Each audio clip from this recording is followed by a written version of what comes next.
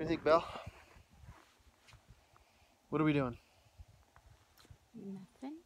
Just driving around. Nothing. We're exploring. This is a trailhead. The sun's right bright here, but this is a trailhead for I think it's called is it Yellowknife? I forget the name of the trail, but this is a nice trail here that's open for jeeps. Um, we're not going to take it today because we don't like to jeep alone. Although we do have our trusty jeep back there, and we've got a winch and everything, but we're not gonna chance it. So just thought we'd take a moment and say hi to everybody, and we're gonna head back towards Cochrane and then down to Bragg Creek, explore the Bragg Creek area, and then make our way back to Edmonton. So you having fun, babe? Yeah. You don't Yep. say much, do you? She's camera shy.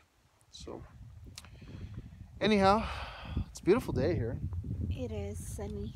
Sunny. It's And like the -5, I think. So Look at that froze there. yeah, look at all the hoarfrost. You can probably see it on the. You see it in the background. All over here.